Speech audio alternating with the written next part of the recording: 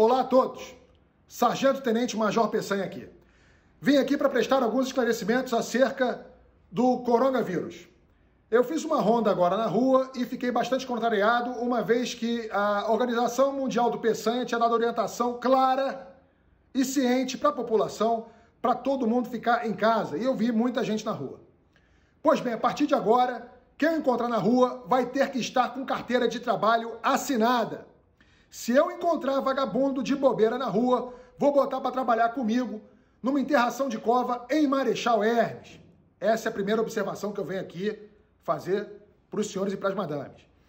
A segunda observação é a seguinte: álcool em gel. Usem bastante álcool em gel. Limpem suas mãos, limpem seus aparelhos, limpem seu aparelho de celular, seu controle remoto, seus sapatos, seus pets, seus tupperware.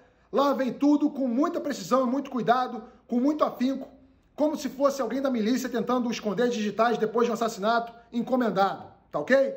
Essa é a minha segunda observação. A minha terceira observação é, se não estiver achando álcool em gel, porque eu sei que tá difícil, pode comprar comigo. Álcool em gel do Peçanha, 700%. O preço está melhor comigo do que em qualquer igreja da região. E a minha quarta e última observação é a seguinte: papel higiênico. Não precisa comprar a porra do papel higiênico todo no supermercado, arrombado. Passa a porra do chuveirinho. Esse vírus não causa caganeira. Se tu comprar a porra do papel higiênico todo, esse procedimento tá errado e vai me liberar para ir com a minha família toda cagar na sua casa, tá certo? Então é isso. Vocês previnam-se, protejam-se, usem bem os equipamentos de segurança, que isso não é brincadeira, esse vírus é perigoso. É isso. Obrigado a todos.